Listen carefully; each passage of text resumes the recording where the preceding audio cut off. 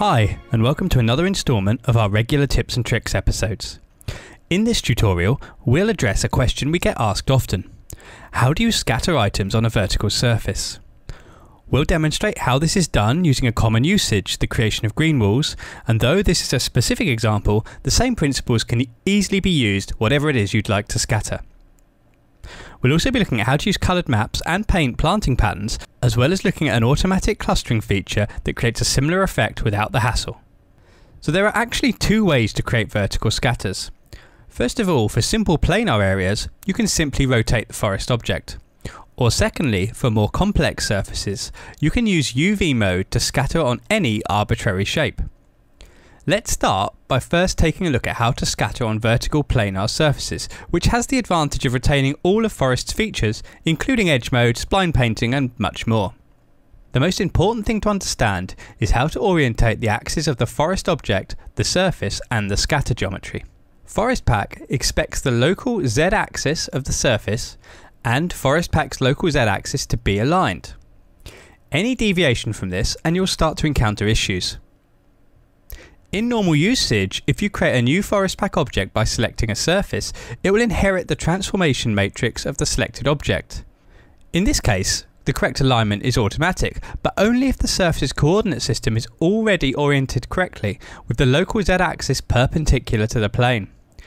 You can see this is the case for this surface if you change the reference coordinate system to local. And if you delete the surface from the surface list, you can see from the forest logo that it's aligned to the surface object. If, however, your forest object is not aligned correctly with the surface, perhaps say because you've already created it or you're duplicating an existing forest object, then the easiest way to orientate it correctly is to use the Align tool, making sure that the Align Orientation Local checkboxes are enabled for all three axes. One thing to make clear is that just because the axes must be aligned doesn't mean that the geometry itself must be perfectly flat. It can of course bend and undulate, but the axes must remain aligned even if the geometry does not. Surface normals should also face towards the forest object, otherwise they'll be ignored. And that's it for surfaces, but what about splines? Well, the good news is that splines are a little bit easier. If you're using spline areas, then you only need to worry about the orientation of the forest object. The splines axis is not at all relevant. Forest projects items along the Z-axis to fill the spline area, using the closest vertex to define the location of a flat plane. And that's it. But also important is the alignment of the objects you are scattering. Let's take a look at the plants for our green wall. Obviously they have a particular way they must hang. It wouldn't work if the leaves were drooping upwards or sideways. So Forest uses their orientation in world space to align them to the forest object's local axis.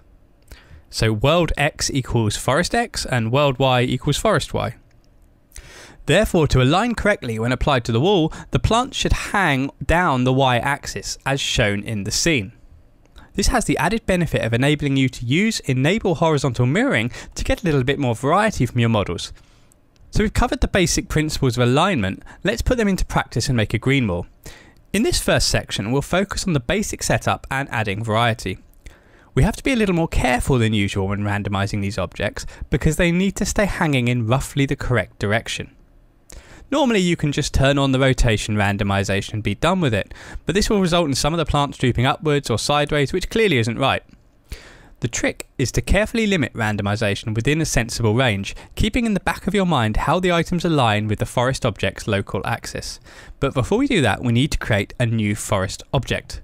So, create a new forest object by selecting the surface. As we discussed earlier, the surface's axes are already correctly aligned, so the forests will be automatically aligned correctly too. To add the plants, go to the geometry rollout and click Add Multiple. This saves you from having to add items one at a time and it can be a huge time saver.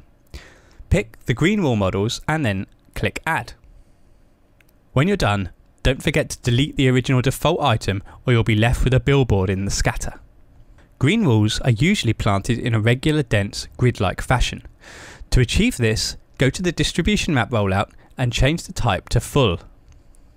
Then adjust the density value until there are no gaps between the plants.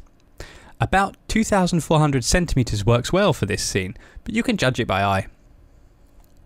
Now we're ready to add some randomization. So go to the transform rollout and turn on translation. This will allow you to slightly break up the grid for a more natural appearance, but not too much. -5 to 5 works well for the X and Y axis, but I'll try higher values like -30 to 30 for the Z axis to create the illusion that plants protrude different distances from the wall. And scale will help here too, so turn this on and experiment with the settings. I found that 85% to 140% worked well. Turn on rotation too. This time we need to be careful not to rotate the objects too far so that they're defying gravity.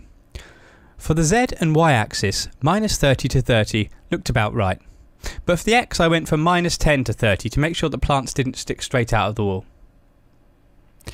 And then finally, as we mentioned earlier, you can turn on Enable Horizontal Mirroring to randomly flip the plants over the Y axis to create more variety and hide visible repetition as much as possible.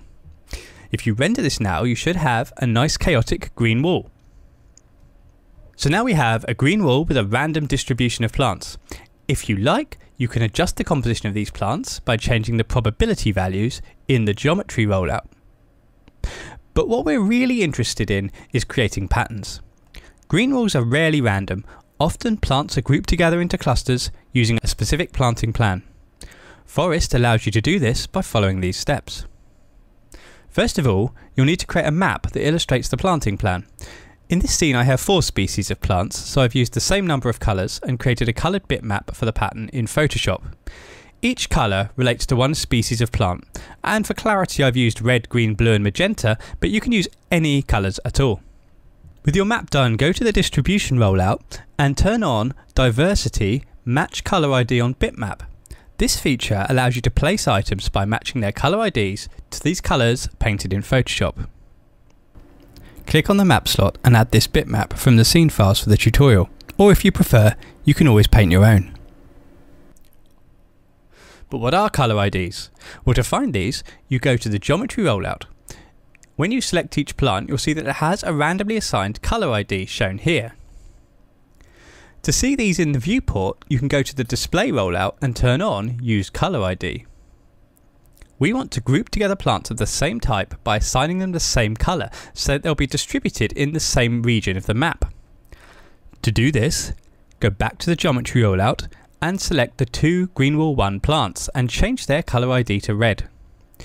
Change the next 2 plants above this to blue. Then change Greenwall 3's colours to green. And change the remaining 2 to magenta. Of course, you can change these colours around to get different plants on each section. You'll now notice in the viewport, and when you render, that these items are now distributed according to the map. You should note though, this is a new feature of Forest 5. In previous versions, only one item could be assigned to each colour group, and any others with the same colour value were ignored. So if you're using versions before Forest Pack 5, you'll get a similar effect, but with less variety. If you prefer something a little more interactive, it's also possible to paint the pattern onto the surface directly in 3ds Max. To do this, select the surface and open Viewport Canvas. Click on the Paint button. You'll be asked to assign a material and which map you wish to paint.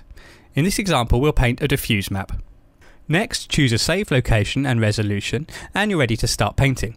But first, we need to assign the same map to the forest object. So open the material editor and pick the material assigned to the surface. Next, select the forest object and instance the diffuse map to the forest object's distribution, diversity, match colour ID on map slot. Often, it is also easier to see the surface you're painting on if you change the display mode from points cloud to thin box. And now with this set up, we can go back to selecting the surface. In Viewport Canvas again, use the paint tools to create your design. Here we'll paint a little bit of red on the left, followed by a stripe of green, and then blue, and then magenta. To see these changes reflected in Forest Pack, just deselect the tool. This writes the image to disk and updates the distribution. Anytime you want to see Forest updated, just deselect the tool and it will update instantly. This is a great way of interactively painting your own maps without having to jump out to Photoshop. And unlike spline painting, this technique is also suitable for use when you're using UV mode. It can be really helpful for painting many other types of map, including distribution and transform maps. If a wall is substantially deformed or faces in multiple directions, you may need to use a different approach that scatters objects using the surface's UV channel. With this technique, the axis alignment of the forest object and the surface are not important, but the source object should be oriented exactly as described before. This is important because now the XY axis of the scatter objects will be aligned to the UV axis of the surface's texture space. To illustrate how this approach works, we'll apply our green wall to a curved corridor. In the scene files for this tutorial, unhide the layer called corridor scene. This is the geometry that we'd like to add a green wall to. These models were originally created with our sister plugin RailClone, and they're all fully parametric and driven by a single spline. As you can see, moving the spline affects the roof, floor and walls, so it's really great for rapid iteration. There's also a separate, non-renderable object called RC Forest Surface that we'll use as the surface for our green wall. If you turn on the UV checker material override, you'll see that the U axis is aligned horizontally and the V axis is vertical. This will make sure that the hanging plants are correctly aligned because, as we mentioned, the XY space of the items matches the UV space of the surface. Actually, this surface is also a RailClone object, and it allows me to parametrically adjust the spacing around the doors so that the plants don't intersect. If you don't have RailClone though, don't worry, any geometry is valid and you'll find collapsed versions of these models in the RC Forest Surface collapsed layer.